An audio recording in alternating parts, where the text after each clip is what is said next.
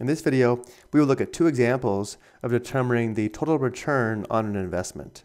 The total return on an investment is the relative change in the investment value. The total return is equal to the difference of the ending value and initial value divided by the initial value. Let's look at an example. Joy pays $16,500 for shares in a new company. She sells the shares 8 years later for $12,500. What was her total return on this investment? Round your answer to the nearest tenth of a percent. So the total return is equal to, in the numerator we have the ending value minus the initial value. The ending value is the amount she got selling the shares 8 years later, which was $12,500. And then minus the initial value was the purchase price of $16,500. And this is divided by the initial value, which again is $16,500.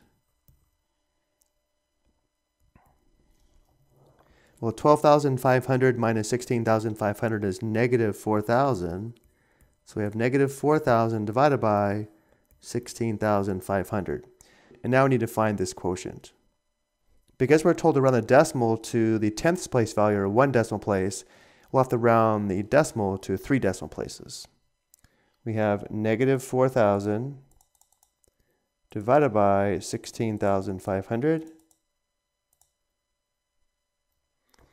So notice how there's a 4 in the 4th decimal place, which means to 3 decimal places, this is approximately negative 0.242.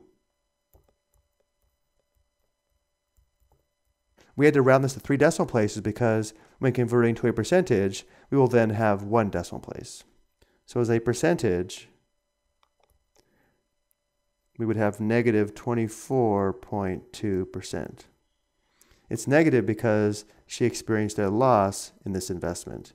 Notice how she bought the shares for $16,500 and then she sold them 8 years later for $12,500, which is a loss of $4,000, which shows here in the numerator. Let's take a look at a second example.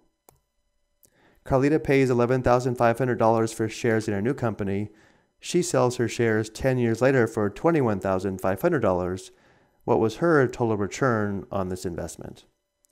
So again, the total return is equal to this quotient here, where in the numerator we have the ending value minus the initial value. The ending value was the sell price 10 years later of $21,500 minus the initial value, which was the purchase price of $11,500. And then we divide this difference by the initial value, which again was the purchase price of $11,500. 21,500 minus 11,500 is 10,000. So we have 10,000 divided by 11,500. And now we go back to the calculator.